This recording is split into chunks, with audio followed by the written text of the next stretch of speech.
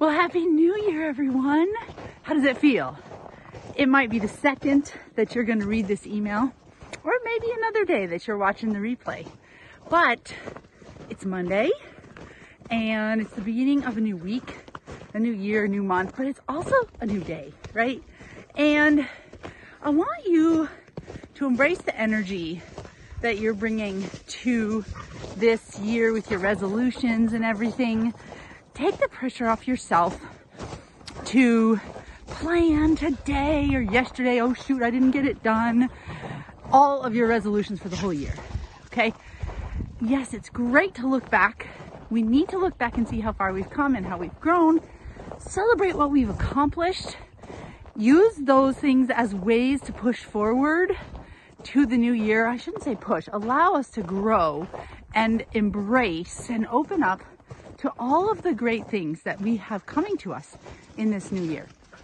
So when you set your resolutions and your intentions and your energy, and first of all, side note, look at this hoarfrost. Isn't this amazing?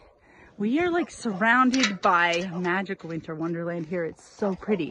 And I want you to really wrap your arms around a no pressure kind of goal setting. It's not a pressure. It's not a like that feeling of, oh my gosh, it's the beginning of the year and I have to do all this. If I don't get it done in the first day or two, I'm never going to hit all my goals for the year. I know how that feels because I used to do that. And I'm just going to turn the water on for these heifers here. And, you know, I want to encourage you to really set forth Otis, it's okay, buddy.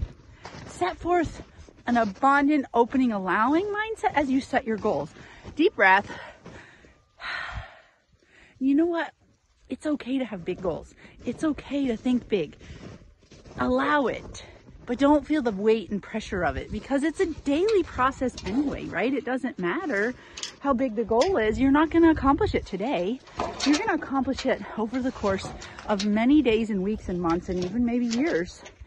And you're going to do it with the help of amazing people. So not only when you set your goals do I want you to think about the goal and yourself in a silo. So I love the quote, a mind that feeds only on itself is soon starving or, weakened. You have to surround yourself with people who fuel you. You have to get around people, even if it's only periodically throughout the month or the year, that challenge you and encourage you to be better in a loving way. And just by setting the example and living their life, you're like, man, it's the saying of, I used to think $10,000 a month was a lot of money until I started hanging out with people who made $100,000 a month, and then $10,000 didn't seem like so much. So when you level up the people you're with and the people, spend time around the people who are growing and making an impact and challenging themselves to get better every day, it is amazing how it rubs off on you. Now, the flip side is true too. If you're hanging out with people who are negative or heavy or, all of the stuff we don't want. Those people are in our life no matter what. We love them.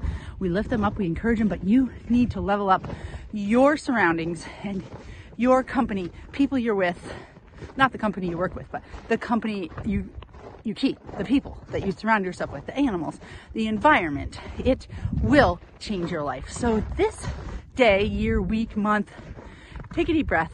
Allow yourself to open up to opportunity and abundance in a way that isn't grinding and hustling and pushing, but do it in a way that feels good. And if you don't know how to do that, let me know. I'd love to help you. And if you're looking for a group of people to help you that's positive and encouraging, I can help you with that too, because it's my mission to build that group, but also to spend time with those people. So I'm super grateful for you all. Happy New Year. Happy Monday. Happy first of the week. Happy first of the month. Happy new day and fresh start. Let's go do it.